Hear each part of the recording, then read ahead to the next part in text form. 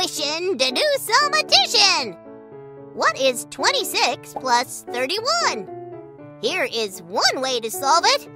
We can expand the numbers into tens and ones.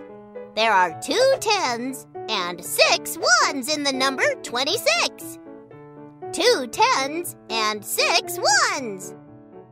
There are 3 tens and 1 one in the number 31.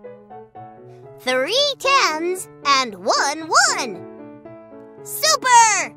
Now that the numbers have been expanded, let's add them together. First, let's add the ones. 6 plus 1 is 7. There are 7 ones.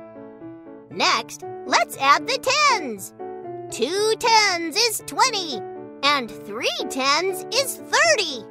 20 plus 30 equals 50. The final sum is 50 plus 7, which is 57. 26 plus 31 is 57.